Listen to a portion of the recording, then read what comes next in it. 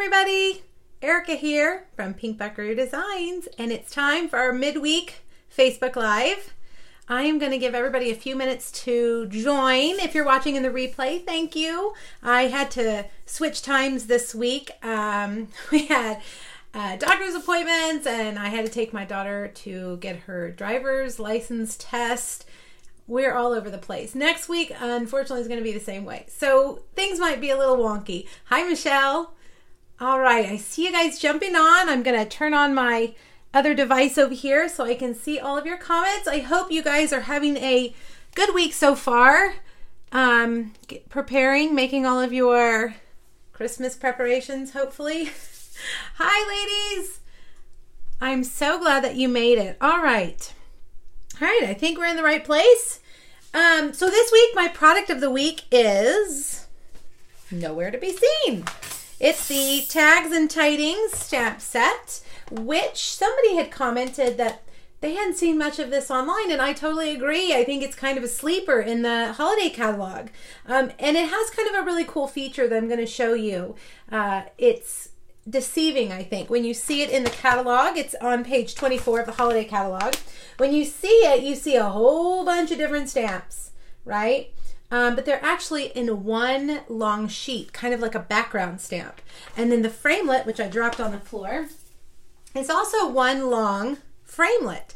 So for making tags, you know, as we get closer to Christmas and things become frantic and we just need tags, it's a really great tool to have because just in one stamp and one swipe through the big shot, you can get a whole bunch of gift tags. We're going to make a gift card holder today with our gift tags. All right, so before I turn the camera around, I want to let you know that I'm going to give away a hostess set on Friday. I'll pick one random person who shares this video on Facebook. Thank you for sharing. Cecilia's already jumped on it. Thank you, ladies. So if you'll share, I will put your name in a hat and draw a name randomly on Friday. Now on Friday's Facebook Live, I have 3 more projects that feature the same stamps and framelit, the Tags and Tidings bundle. And I will be doing that live at 2 o'clock Central on Friday. And that one's a little longer, a little more involved. And I give away 2 prizes on Fridays. I also have a PDF. And those make and takes are free with a purchase. So if you haven't joined me for that, make sure that you hop over to my group page, which I will link up at the top of this video when I'm done, and join so that you won't miss anything. I post a whole lot more on my group than I do here on the business page. And you won't miss a thing if you're over there. And everybody's welcome. There's no requirement to join. So I hope you join us. Okay, before one last quick reminder, you guys, my First Frost class and my friend Rhonda's baby elephant class, we're calling it the best of 2018. Tomorrow's the last day to register for these classes to go. These are not Christmas classes. These will come to you probably the week after Christmas. We're going to try to mail them around the 21st. These are for when we are done with Christmas and we're ready to move on and do some other crafting. So mine is First Frost, hers is Baby Elephant, and if you get them both, you get this set for free. So details are over on my blog today. Just scroll down, click that link. You'll go over to the page with the details. And if you want to register, you actually have to email me and ask me for that direct link. I am not allowed to post that direct link on anywhere, really. So just email me. I'll be able to email it to you. Okay, I think we are ready. I'm going to flip the camera around. So give me just a second. Let me cover it up, so that it's like you're in a dark tunnel, not going through a roller coaster. Oh, my phone is saying rotate your phone. Wow, I've never seen that sign before. All right.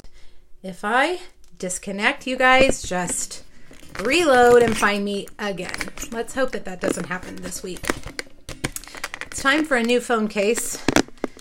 My phone has been beat up, used and abused, and I think that I need to find something that will go in this holder a little bit better. All right, let's get still and even. Hi everybody, thanks for jumping on today. Okay, so you can see what we're making right there. This is a gift card holder, and there's a backstory to this. This week, my team did a gift card holder exchange at our Christmas party.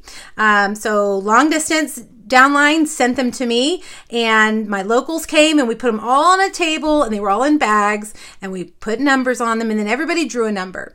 But I got to see the ones that came in all week. And one that I absolutely loved came from my downline, Lori Chilton. I don't know if she's watching or if she's going to watch later, but Lori, this is a total case from yours. Yours was gorgeous. I changed the colors and the stamps, but I was super excited. It opens like that and just slides and has a little gift card in there. So I had to use it with our tags today. And I couldn't wait to copy it. In fact, I loved their gift card holders so much that next week we may be doing all gift card holders because, you know, it'll be the week before Christmas, right? And that's what we'll be needing. Okay, so let's get started. Like I said, tags and tidings. It comes in photopolymer, which is the see-through, the kind you can see through. And if you're looking for it in the catalog, whoops, here it is right here, page 24, okay? If you get the bundle, if you get both the stamps and the framelits at the same time, you save 10%. And this is retiring. So at the end of the month, it'll be gone forever. If you like it, make sure you get it sooner than later because the things that have been on the retired list are while supplies last. So they could possibly run out before the end of the month. All right, so what I have done is taken my big long stamp and put it on my Stamparatus. You can see here, it's one big stamp. They're not all individual. They are actually connected in one big stamp. Very similar to a background stamp. Now, I am going to blow your mind on Friday when I tell you to cut it apart. And you're going to think I'm crazy. But don't worry. You can't tell that this one has been cut apart in some places. You can do that. It's like a puzzle. They just go back together. All right, so we're going to put it on the Stamparatus because I find that background stamps, large stamps, photopolymer especially, does really well, does best on your Stamparatus. Sometimes when we have these large stamps and we stamp, we don't put equal pressure on it, so parts of it don't stamp right. Well, when you're on the Stamparatus, you can stamp again and make sure you hit all the spots you need to hit. So I put it on here. I have the black foam that comes with it because photopolymer needs the black foam. It's thinner than our red rubber. And this is just half a sheet of Whisper White. You know, what I'm thinking about with this stamp is instead of, I'm going to admit something to you guys.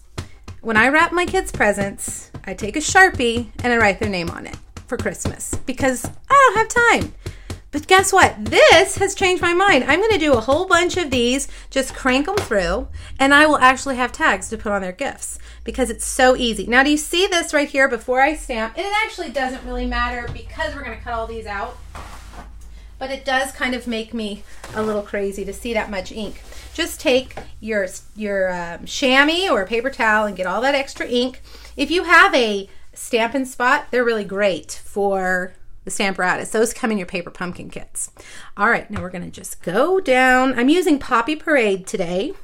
I chose Poppy Parade because I have quite a bit of Poppy Parade ribbon. And I thought, you know what? If I make all these tags, I want to have ribbon that coordinates. All right, so now, ooh, and I didn't put my magnet down. So let's hope we don't need to restamp. We don't. Look how beautiful it is. See, you've got all those tags. Boom. I mean, that's a lot. All right, so now we're going to move the Stamparatus out of the way, and we're going to bring over the Big Shot and move the ink. Is Trisha on here? She gave me a hard time last time because I left my ink pad open. I know. It's dangerous. Now you're just going to take this big giant framelit and set it down, line it up on here. You can kind of eyeball it. The gingerbread man is one to really look at to center, and this one right here has lines on it, and just kind of wiggle it until you get it in the right place, and then you run it through one time only, and we have a bunch of tags. Look. You know, you could have your kids do this for you. You could, I mean, they just come right out. Or they should come right out. I don't know. Mine are being persnickety. Look at that. So just think about this. You could do this on colored cardstock in different inks. You could just do it all on white. And I'm going to use one to decorate my gift card holder. But here at the end, don't leave, because I have some that I've already done that I kind of fancied up. Now, you don't have to fancy them up. You can just leave them like this if you want. If you've got a lot of presents, you're in a hurry, you've got just tags. You could do them on colored cardstock, different ink colors, whatever you want to do. But see how many? 1, 2, 3, 4, 5, 6, 7, 8, 9, 10, 11, 12, 13, 14, 15, 16. It's like magic, isn't it? All right, so I'm going to take this one right here.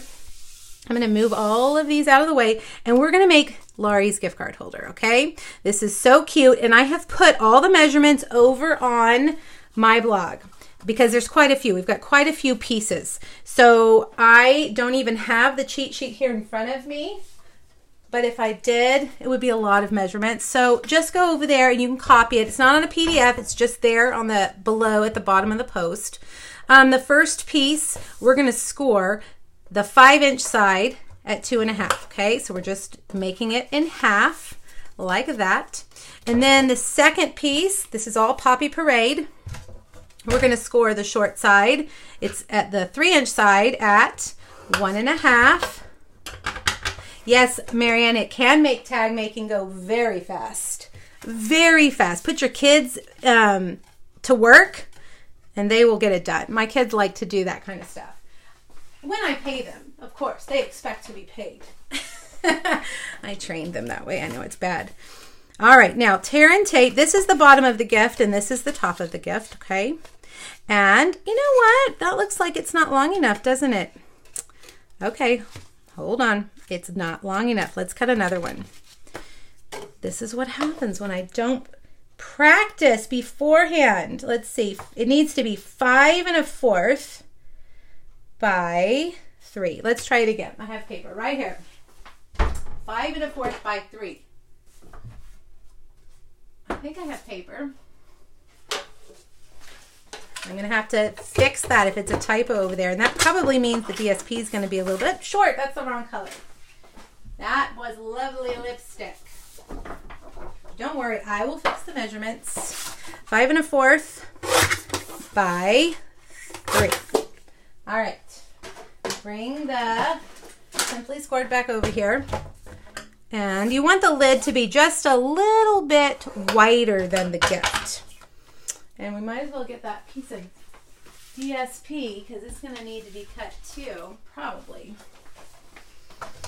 All right, let's take a look at it again. Let's put it together. Let's get that base. There we go. And the lid. So see, the lid needs to be just a little bit bigger. Take your tear and tape on your base and just at the very edge, the outside edges, put your tear and tape. You want to, don't go in too far. You won't have enough room to put the little slider in there. I love making gift card holders because we give quite a few gift cards. I don't know about you guys, but I like getting gift cards and my kids like getting gift cards. And sometimes people, I know they say they're impersonal, but we like them. All right, so we've got that there. Now we've got some little pieces here that are going to go right in the middle. Got Whisper White. And again, just check my blog for the exact measurements. And you know, think about this paper is from the Brights DSP stack.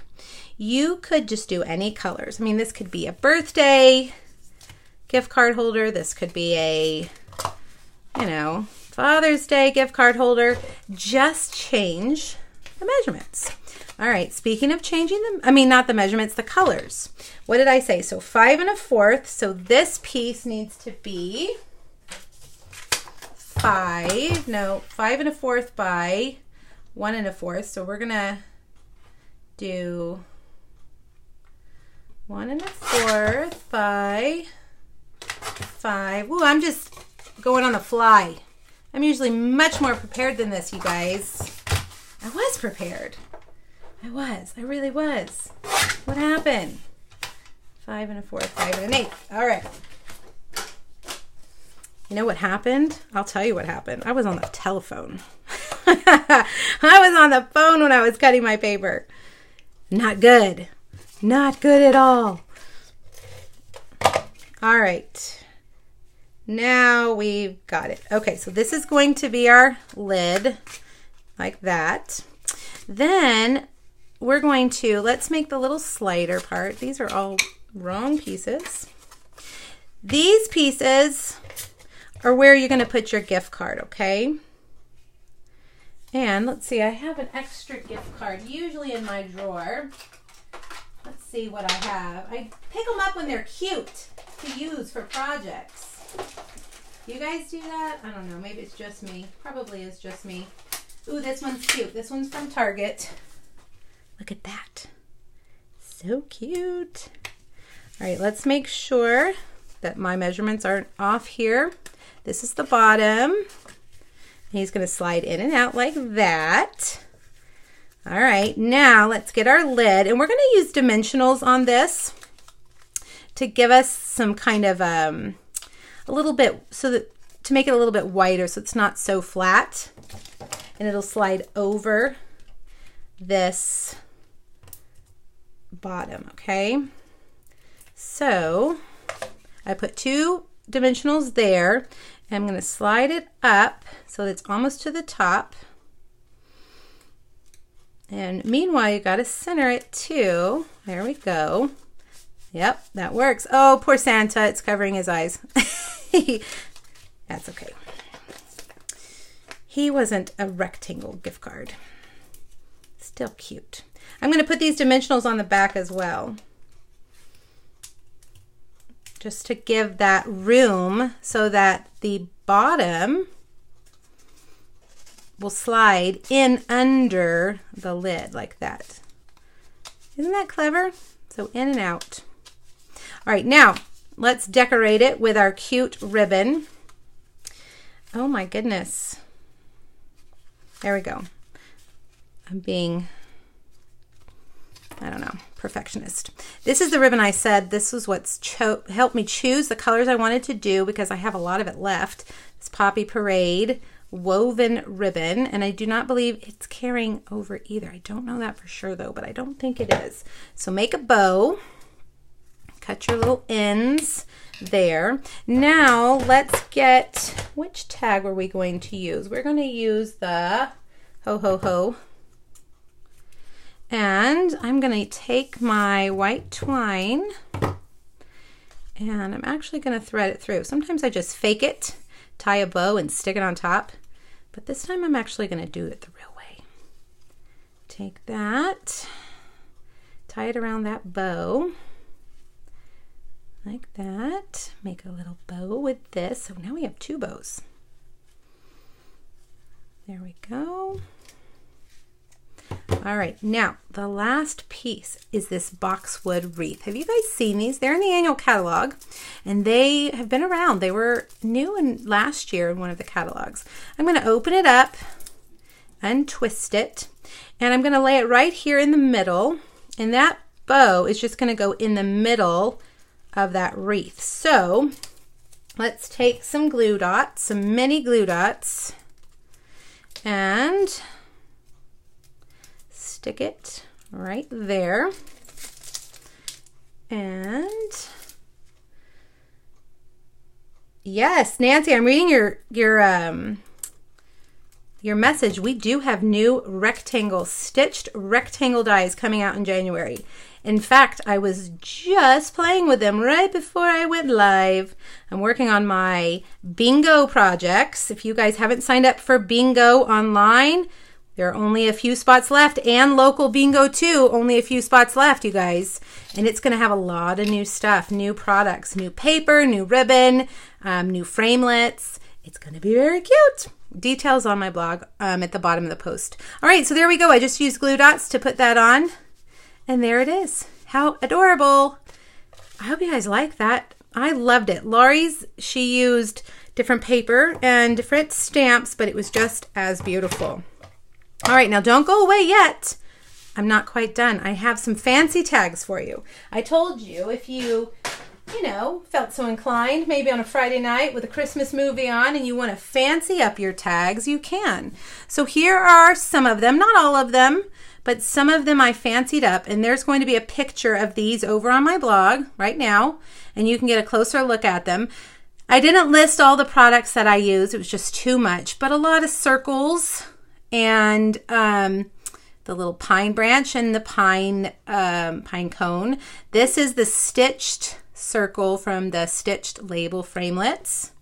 The sprig punch, if you have it, but you could also do the same thing with these guys.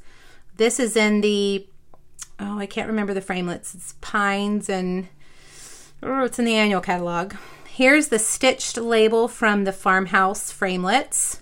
I added a few little blingy bling rhinestones there. And this I just made some banners. This is using the tag topper punch. So you can make them super fancy. Or if you're like me, you can just leave them plain, because you know what, kids? It's a step up from a Sharpie on the wrapping paper. You could say, look what Mom did for you this year. My poor kids. Nah, they don't care what the outside looks like. All right, you guys. So that's it for today. Remember, Friday I'll be back at 2 o'clock over on my group page, 2 o'clock Central. So set a reminder. And I'm going to have a couple of little sneak peeks for you. We've got some exciting things coming up in January, and we are creeping closer and closer to that. So I'm going to show you just a couple of things, maybe one or no, two things. I've got two things. I'm going to show you my paper share and my ribbon share for the Occasions catalog, as well as, well, I'm going to keep it a surprise. I'm looking over there, but I'm not going to tell you yet. You have to come back on Friday. If you haven't joined my group, click the link up in the description and come join us so you can watch live on Friday. Thanks so much, you guys, for joining me today. I hope you have a great Wednesday, and let me know if you have questions, and I'll see you on Friday. Thanks, guys. Bye.